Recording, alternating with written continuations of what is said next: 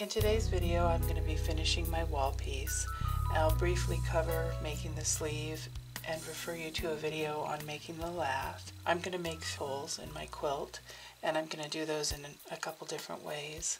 And finally, some beading.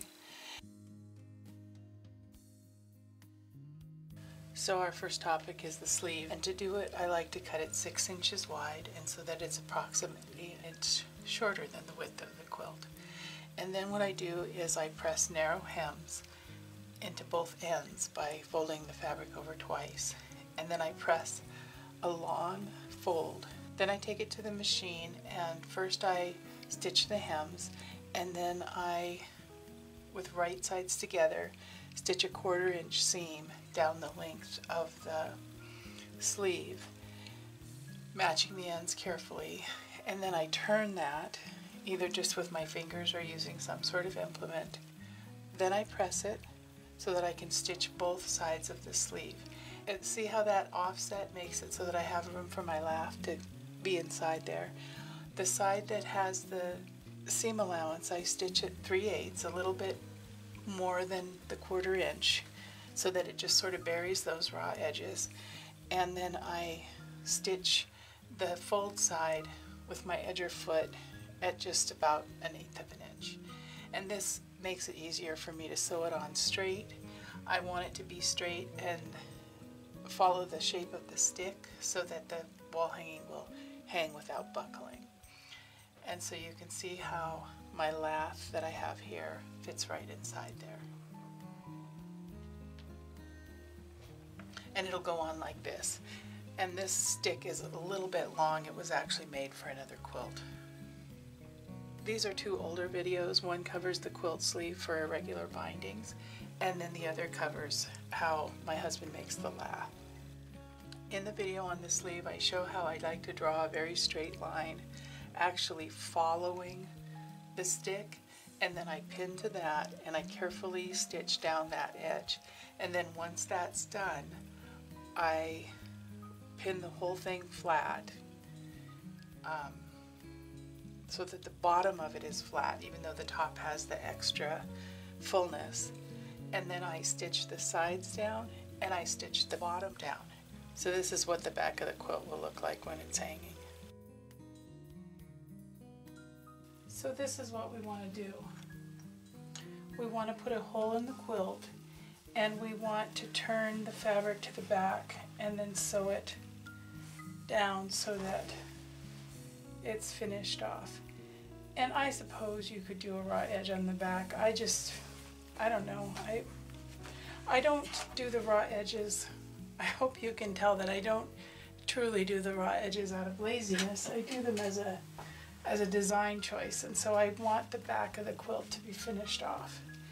I'm looking at maybe here, and then maybe one here, and then all the way over here. And I'm going to show you 2 ways to do it. One where you just slap it down, stitch it, turn it, and then hand stitch it. And the other one where we're going to cut our hole and we're going to stuff the neighboring area, and then we're going to stitch the fabric on, and then we're going to turn it and take care of it that way. Let's do the easy one first. So I'm using my backing fabric, and I'm not worried too much about which way the grain goes. And I might make 4, even though I said 3 earlier. This is an area where I'm going to put one, and I don't really care that it doesn't need to stay inside this, but if I do it sort of in this neighborhood, it'll have these stitching lines on the sides. And so I've got one pin so that I don't slip around too much up there. Like, I wouldn't want to come onto my leaf by accident, and so I'm just going to put a couple pins. If free motion quilting with pins is problematic to you, you could do anything that was okay with you, including actual basting. I'm just going to do tiny stitches to go around, and then I'm going to go around a second time You could do this with a small stitch and a regular foot and just turn your piece, but if you're experienced at free motioning, it's easiest to just free motion it twice. And you don't have to be exactly in the same spot, but you don't want to be in a completely different spot when you come through for the second pass. So let's see how this goes. So what I'm going to do is I've got this folded so I won't cut through my stitches anywhere, and I'm just going to do one good snip to get all the way through. And then, and I suppose if you mess that up, you'd have to make your hole bigger. Kind of hard to just start chopping into your quilt. You want to cut this pretty tight, but you can go a little closer than you would. Just trying to clean this out. And I do want to kind of clip into the point. Not all the way into it, but pretty darn close.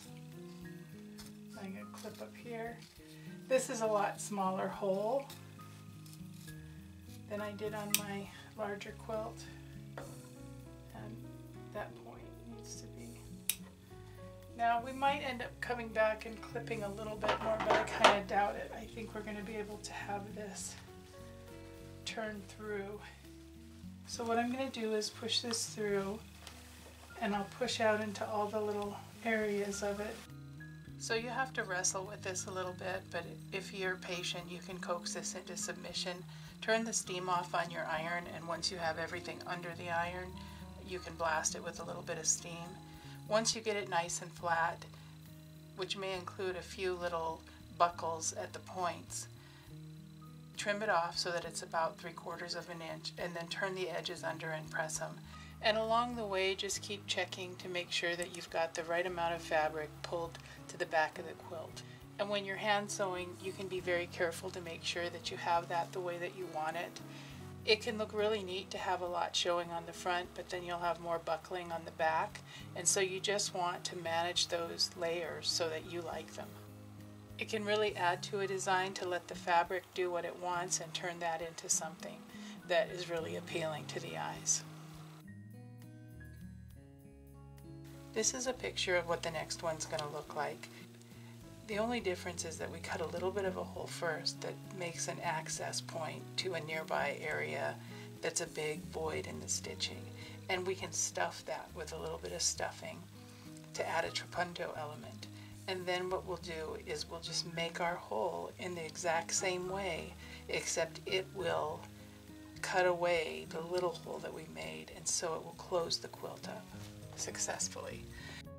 And I don't want to get too full because it's going to go down to the hem, and I don't want to cause my hem to buckle. So it's right sides together, and I can come pretty far up here. So I'm gonna give myself a spot that I can come up there to by taking this, but I need the pin on the other side. So I'm going to take and just pin this through to the other side. And I don't want to stitch all the way to that, and I also need enough to turn here. So I might move this just a little. Give myself a little bit more room. Okay, and then I need to stitch down to there. I want to kind of give myself a guide. See how I can see my petal right there? So I'm pretty comfortable with that. You also could use flat pieces of batting and stuff those into the place. You could even stabilize the stuffing in the area with a few hand stitches when you do your hand sewing. But the main purpose of this element in this video is to get you thinking about ways to add dimension to your art quilts. I recommend playing with various techniques and just seeing what works and what you like and what you can do if you really push it. After all my hand sewing, mine looks like this on the back. Here they are close up. You know, this is a little small for me to work, and these don't look as good as they would have even 5 years ago. But, and I wouldn't normally do work this small, but I think it's acceptable for a quilt back. Everybody has their own tolerances, and you decide if this needs to be a lot neater on the back for you. Here my piece is on the front. I put it on my white table so that you can see the surface showing through. It doesn't bother me that there aren't any holes up where the sleeve is, but that might bother someone. It seems like a good time to mention that I have painted my leaves already. I did the veins with metallic rust and then dabbed some of that and some violet on my leaves, and then I covered that over, blending it with some metallic citrine. I liked the leaves before, but they were kind of stark, and then with just the veins painted, they were a little too striking, and so I sought to mellow them a little. I did like them. I was tempted to leave them with just the veining. This extreme close-up is intended to show the metallic quality the paint's at, which is difficult to show with photographs. I don't know why I want all these things to sparkle, but I guess I do. I've always said that these quilts are finished when I like them. And I like this, so I wouldn't necessarily bead this. And I don't want to do beading that's going to get lost on my flowers. And so what I'm planning to do is bead on my egg yolks, and then I will scatter a few beads around, and I will just show you that at the end when it's done.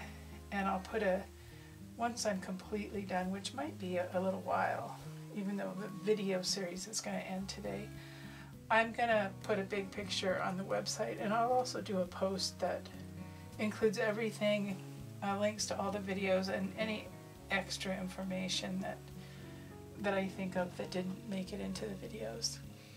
Okay, there are only a few things that I wanted to be sure and show you, and one is that when you start, you can pop your knot into your fabric.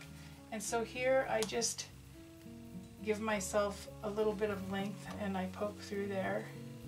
And so I've got this like this, and I'm going to pull my knot, and I've got a double knot there.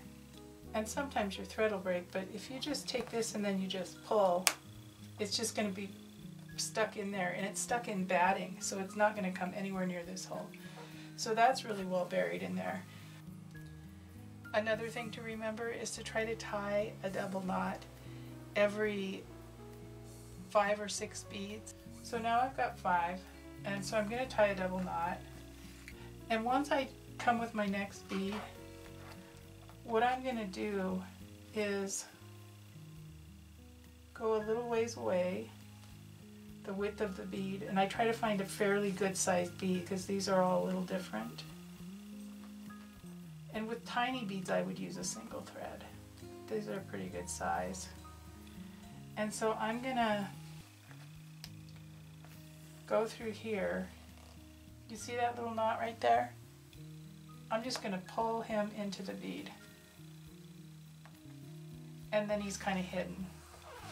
The only other thing I want to show you is that you want to use pliers sometimes to pull through, and this isn't a particularly hard thing, but sometimes it's really hard.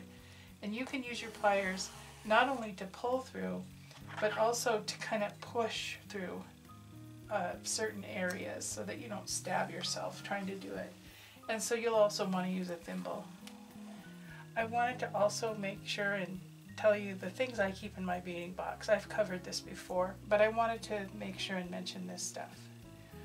Besides beads, I keep a dull pair of my embroidery scissors, needles, thread heaven, Nymo thread, which is what I prefer to use because it's very strong, but it's limited in color. You actually can get any color, but I only buy the ones that I can find locally. At least so far, that's all I've ever done. I have a rectangle of Velux, like from a blanket, those that are fuzzy, and that you can put your beads on there and they don't roll around, and it's easier to keep track of the individual beads with something like that.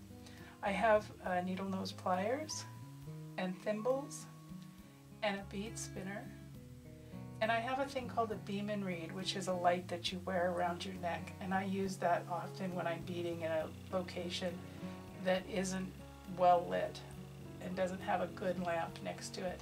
I prefer to bead in direct sunlight, but that's not practical all the time.